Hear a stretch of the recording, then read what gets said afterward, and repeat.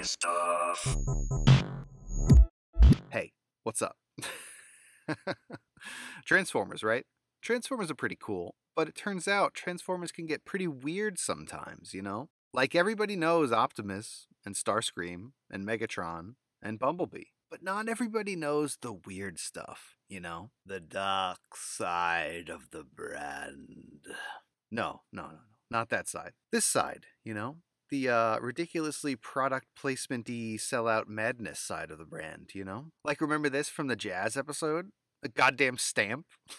What? You know? Well, there's so much more where this came from, right? Example, McDonald's.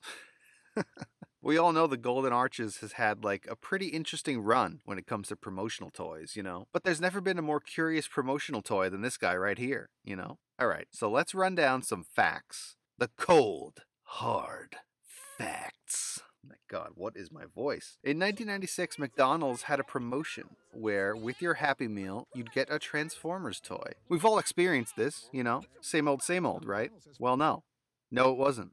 This time it was different, because something strange happened. A hiccup in the McDonald's system. The commercial tells you there are 4 possible Transformers figures, and 4 possible Littlest Pet Shop toys to collect. But they were lying. They were lying. So, some lucky kids in 1996 would open up their Happy Meals, only to find this thing staring back at them. Now, some things straight off the bat. Beast Wars is pretty hard for a lot of pure Transformers fans to swallow. Seemingly bioorganic creatures that shed their skin, or like their fur, to reveal their true robotic bodies underneath. And that's all well and good, but like, why would the alt mode just be a head, you know? In what world? In what world is a lion head just walking around, you know? It seems odd, right? So odd, in fact, that they didn't even advertise it on the commercial. Ouch, right? Holy shit. I'd be lying if I said I'd... Forgot about that one. I'd be lying if I said that didn't sting a bit, you know? Poor guy. Not only that, but they didn't even give him a real name. Check out this bag. Under-3. What? Like, what did this guy do to deserve this, you know? It must have been horrible. It must have been so bad. But let's take a closer look, right? He's a pretty cool bot, you know? He's black, silver, and red. And interestingly enough, his alt mode is entirely yellow. It's pretty cool, right? Shellformer City, you know? But what a shell, right? Lion head with a hinge. It's pretty sweet. But predictably, there's not a whole lot of official figures of this guy. For starters, BotCon 2016, Unit-3. Look at this guy. No longer Under-3, now he's known as Unit-3. They added a bit of lore. He's now a Maximal. Awesome. He's had a bit of memory loss. Pretty cool. And he's the only surviving member of a task force that was completely wiped out. Love it. Being the only survivor, he was scooped up and pressed for information. But due to his memory loss, he sort of just wants revenge, you know, for his fallen homies. What a guy, right? This one's based off the Streetwise Combiner Wars mold. I love him as a carbot so much. He's like mostly black with like a yellow shell, much like the original. But unlike the original, he's packing some serious shotgunny heat. Oh, and a hand-foot gun that I usually ignore entirely. You know? What a pair, right? Well, I mean, there's more though, you know. Have you seen how long this video is? So from this point on, we're diving into real nerdy territory. Like everything from this point on, I've painted myself because I need more Unit-3 in my goddamn life. First up, the one I saw online and had to copy. Look how good this one is. I just had to recreate it. It's the Legend Scale Optimus Prime version of the Swerve mold from the Thrilling 30s, I think. That's a lot of T's and a lot of H's. Holy shit. I love the reorganization of colors. The breakdown isn't 100%, but it's still purely Unit-3, you know? Next up, we got the third-party Gears one. This one is not my favorite, but I feel like it does have an interesting color breakdown. I love the yellow being crowded around the head, just like the last one. The figure has some standing problems in general, so it's like not starting from the best place. But I can't help but think that he's been slightly improved now that he's been re-identified as Unit-3, you know?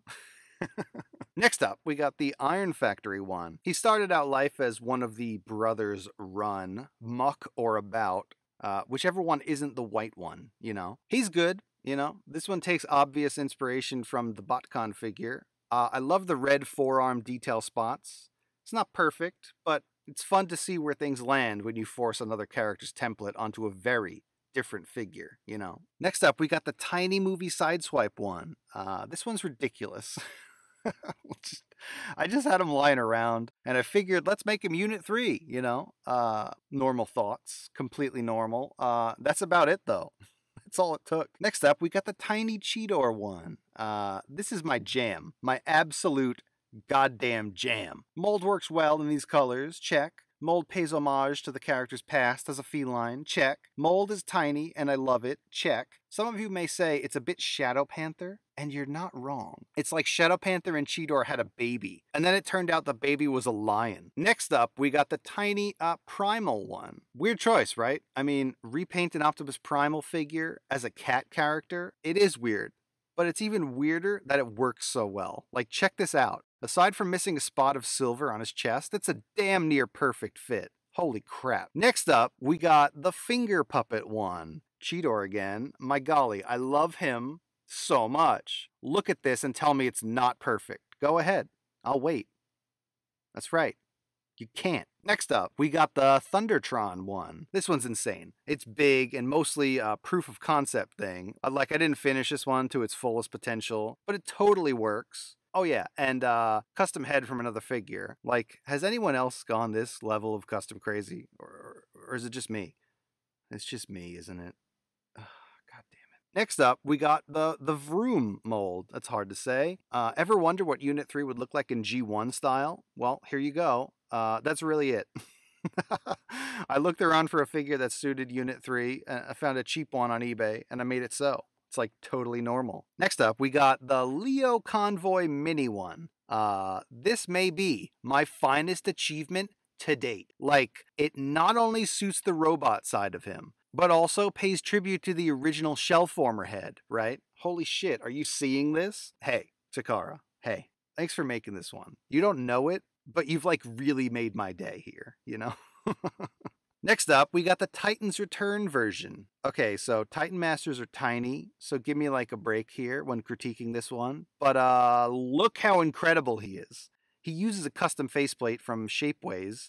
My boy over at Prize Inside really outdid himself. I love it. Now anyone can be a shell-forming lion-headed weirdo. And last, but definitely not least, we got the full-on custom figure one. Like, holy shit. This one's made by Claypool, I think it's Polish, on Twitter. And man, oh man, this is some beautiful goddamn work, sir or madam. Holy shit. It's made entirely from scratch. I requested him to look somewhere between Combiner Wars and IDW style. And Camille totally nailed it. Like, look at these poses. The perfect box noggin with the visor mono eye sunglasses, disapproving trapezoid mouth. Insane. He's proud to wear the maximal symbol right on his chest, front and center. Shiny silver chest vents carried over from the Combiner Wars BotCon figure. I love the yellow accents from his car mode. He's got red fists clenched and ready for battle. Red feeties, too. They've got a bit of a feline inspiration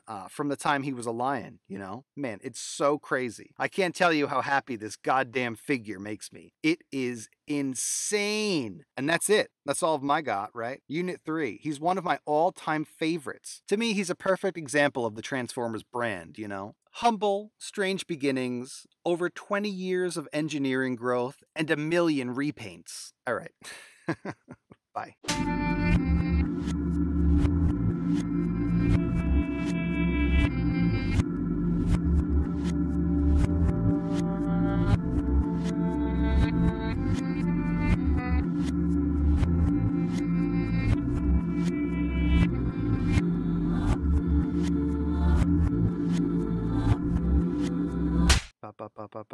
Please tell me it's not just me. God damn it, it's just me, isn't it? It's just me, isn't it?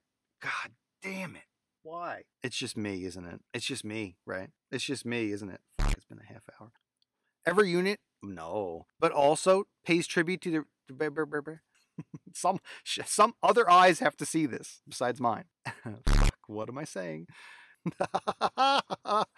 Oh God, sorry, my leg is dead again. Ow. All right, we'll see if that's useful. I'm very tired. This was a 43-minute recording. Bop, bop, bop, bop, bop, bop.